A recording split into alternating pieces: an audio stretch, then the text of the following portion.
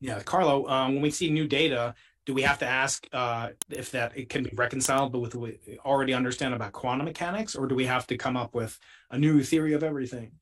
We're in a peculiar situation in which physics has been, other times in the past, but rarely. Usually, I think physics has been in a different situation than ours. For instance, when I was a student at university, there were zillions of data, say the strong interactions, and nobody could make sense of them, or there was very, very rough ways of making sense of them that worked very badly.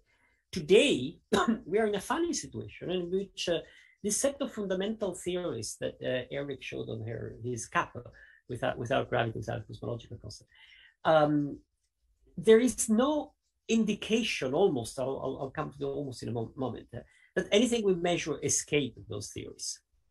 So one can ask, okay, so what founds these theories? Maybe some unification, why those numbers and the constant, why the cosmological constant is small, why the three generation? So one can ask these questions, okay, but we don't have what scientists usually have, which is data to explain. But we do have some. I agree with Sabine that G minus 2 is not very convincing. My bet on G minus 2 is exactly what Sabine is saying, namely that the theoretical, the experimental calculation seems reliable, the theoretical not at all. In fact, I have friends in QCD on the lattice that have arguments to say that the theoretical calculation, it's very complicated, uses indirect things, and it probably trusts itself too much, and it might move toward the experiment. So I don't see it's very tempting, especially since for 40 years we have heard experimentalists say, oh, we see a deviation from the standard model. They've all come back. They've all been reabsorbed. The standard model is extremely successful.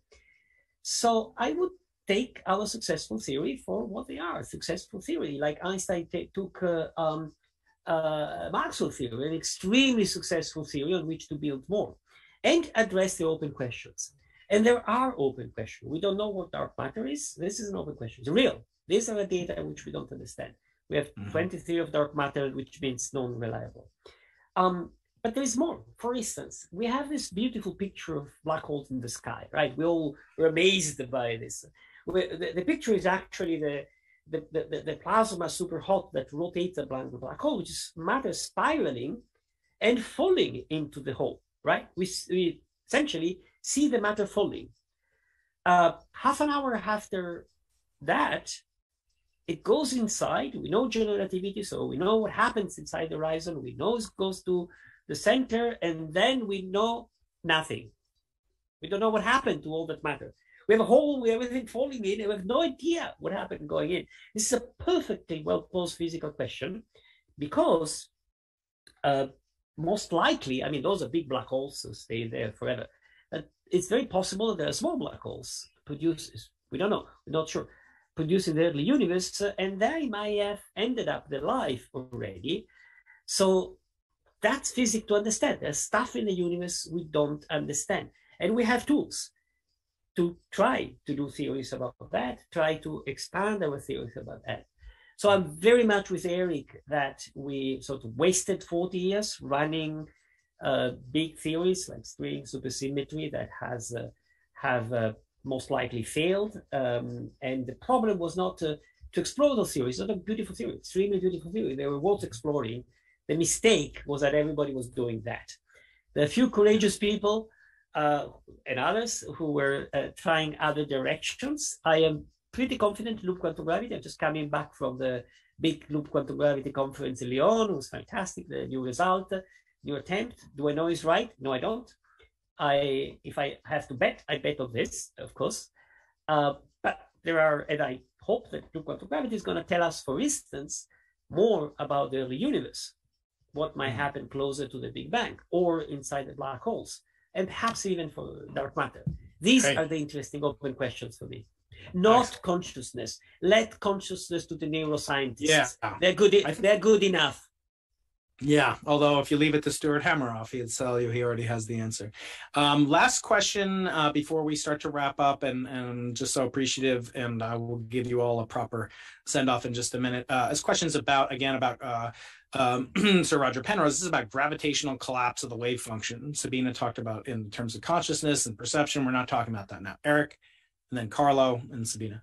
What is this notion of gravitational collapse? Does it perhaps provide any illumination? First, maybe Eric, if you could explicate it a little bit based on your wonderful interview with Roger.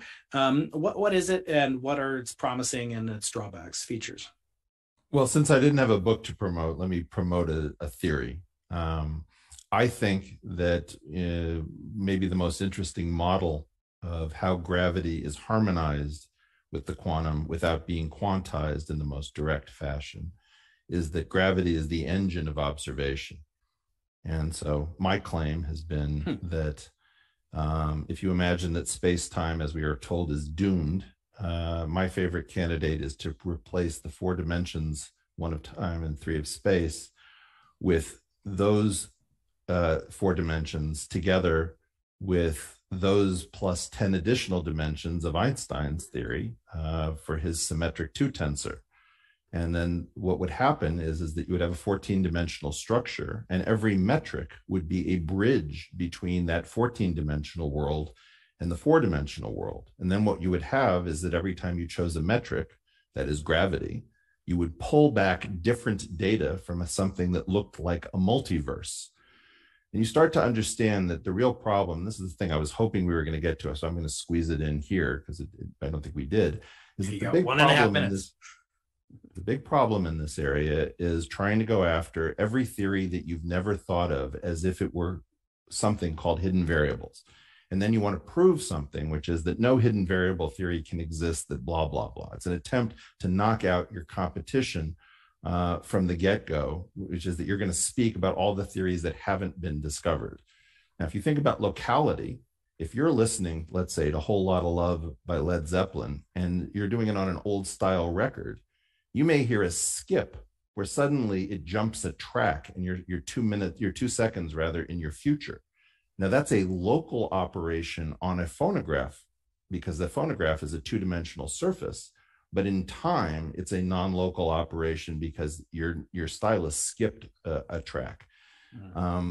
The issues with locality, with unitarity, with stability, all of these things that quantum field theory has to take into account is that if you're not in the proper theory, you can't really evaluate them. So my personal belief is that gravity has to be harmonized, but not necessarily quantized, and that gravity may be the observer.